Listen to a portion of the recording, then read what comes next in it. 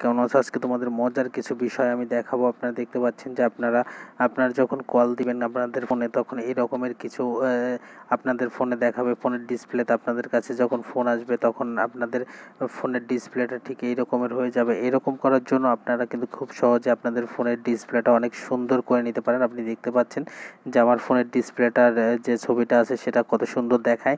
আপনারা এইভাবে এখানে থেকে ইচ্ছে করলে অনেক ধরনের এখানে থিম পাবেন, যে থিমগুলো আপনারা ইউজ করলে আপনাদের ফোনের ডিসপ্লেটা দেখতে অসংখ্য সুন্দর লাগবে এবং আপনার বন্ধুরা দেখে অবাক হয়ে যাবে। আপনারা দেখতে পাচ্ছেন কত সুন্দর এখানে কত সুন্দর থিম আছে এবং এখান থেকে আপনি ইচ্ছে করলে এখানে অনেকগুলো থিম আছে। এর মধ্য থেকে আপনার যে থিমটা সবথেকে বেশি পছন্দ লাগে বা যে থিমটা আপনার কাছে ভালো লাগে আপনি সেই থিমটা এখান থেকে সিলেক্ট করবেন। আপনারা যদি এইভাবে এই থিমটা যদি আপনার কাছে ভালো লাগে, অথবা আপনারা একটা কাজ করতে পারেন, পাশে যে ম্যানেজ চিহ্ন দেখতে পাচ্ছেন এখানে ক্লিক করার সঙ্গে সঙ্গে আপনাদের মাঝে এই রকমের কিছু নাম্বার দেখাবে, আপনাদের ফোনের নাম্বার দেখাবে। ইচ্ছে করলে আপনারা এক একজনের জন্য এক একটি নাম্বারে সেট করে দিতে পারেন। এখানে যদি এরকম ক্লিক করে সেট করে দেন তবে এই নাম্বার থেকে যখন ফোন দেবে তখন এই রকমের দেখাবে। অথবা আপনারা যদি অল নাম্বারের জন্য করতে চান তাহলে এখানে চিপ দিয়ে এখানে অ্যাপ্লাই করে দিলে এইখানে হয়ে যাবে যে সমস্ত জায়গার সব কলটা এরকমের হয়ে যাবে।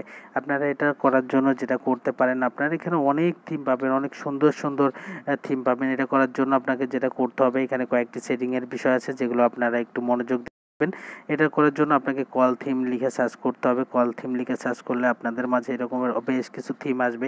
এর মধ্যে থেকে এই থিমটা অনেক সুন্দর, অনেক সুন্দর। এই থিমটা আমি নিজেও ইউজ করে, আপনারা ইচ্ছে করলে এই থিমটাও ইউজ করতে পারেন।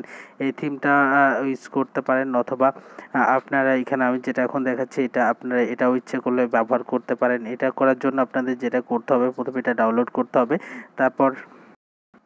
তারপর যেটা করবেন এটাকে ওপেন করবেন। ওপেন করার পর আপনাদের মাঝে এই রকমের একটা স্ক্রিন আসবে। স্ক্রিন আসার পর এখানে কয়েকটি সেটিং আছে যেটা আপনাকে একটু মনোযোগ দিয়ে দেখতে হবে। এই সেটিংগুলো এখান থেকে আপনাদেরকে সেট করে দিতে হবে। অ্যালাউ সেট হয়ে গেল।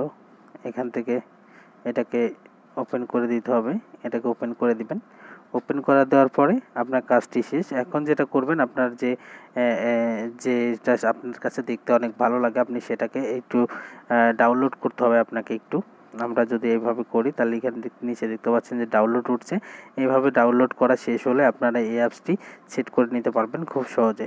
ধন্যবাদ।